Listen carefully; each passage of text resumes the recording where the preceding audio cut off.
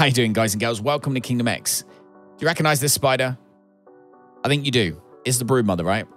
Oh, yes. Today's video, we are going to be going into the raw science behind the Broodmother. The Broodmother, a.k.a., and I'm going to have to read this straight from the screen because this is a stupid long word, the Gasterocanthochancriformis. Probably butchered that. The spiny-backed orb weaver, basically. It's a species of orb weaver. This guy...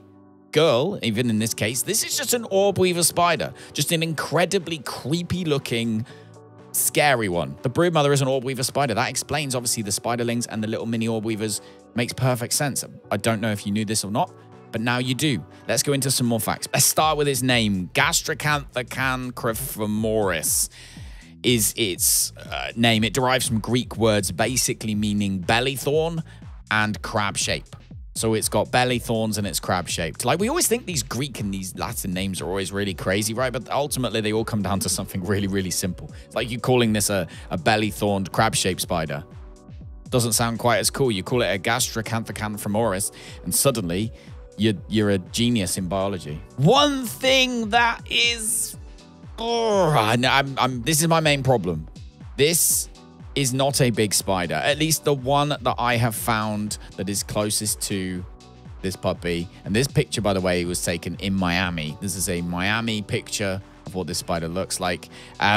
These are not big spiders. In fact, not even as big as your general, your orb weavers that you have in the rest of the garden. So I do feel maybe a bit of creative license has been used there on Obsidian's part. I am open to anybody down in the comments, obviously letting me know. No.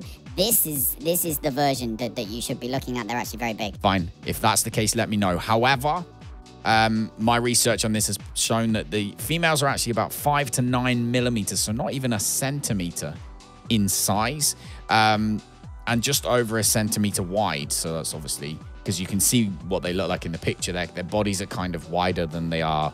They're kind of short and fat, rather than tall and thin. Do you know what I mean? The differences in this species, as we spoke about the other orb weavers, the standard orb weavers, where the males are a lot smaller. This is the same with this spider. The males are a lot smaller than the females. However, the males are long and thin.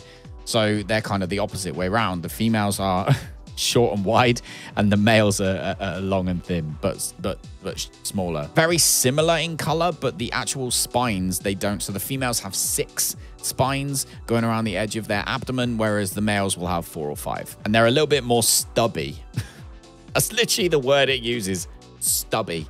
The males have a stubby projection. Can't make this stuff up. This species of spider doesn't live very long because every time they spawn in, some little kids are just hitting them with a mint mallet. No, but in real life, these creatures do not live very long. They have quite a very short lifespan, actually, and it only lasts until reproduction, which usually takes place in the spring, following literally the winter when they hatch. So they only live for maybe a few months. Females will literally die after they've produced their egg mass and put their egg sac down, and the males will die about 6 days after mating. So you've got about 6 days to tell all your friends, and then they are orb weaver spiders, hence they do spin webs. Very much the same as your normal orb weavers do. The same sticky web. Build a web that's not sticky, then put the sticky stuff on afterwards. That kind of behavior is very, very similar. These guys are found in North America, Central America, the Caribbean, South America, India, and occasionally like Hawaii. Places like that. As I say, this picture above was actually taken in Miami. Other than that, they're orb weaver spiders. That is literally what they are. If you haven't seen about the orb weaver spiders, then I'll put the link somewhere on the screen.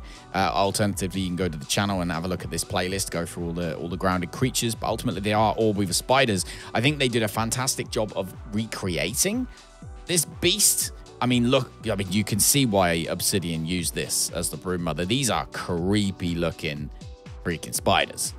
The only issue I have, as I say, is the size. They do feel like maybe they've used a bit of creativity to use this scary looking spider, but just build it up and make it bigger so it's a good bad guy. Because let's face it, it's way creepier than the other orb weavers. But let me know underneath. And like I say, if you have any corrections to my raw science that we've been going through today, I am obviously open. Or if you're from Obsidian, and you're looking at this and you're like, no, Callum. There is a specific species of this that we used, and they are bigger. then I'm open to that too. But other than that, I'm quite happy that you used this spider as the broodmother because it's damn creepy. As usual, if you enjoyed this video, don't forget to leave it a thumbs up. If you want more and you want to stay up to date with this series, then of course make sure to subscribe and hit the notification bell. I also live stream on this channel now too. So if you like Grounded live streams as well as loads of other video games, then hit me up by subscribing to the channel. Let me know in the comments what other bugs you'd like us to go through, and if you thought that this was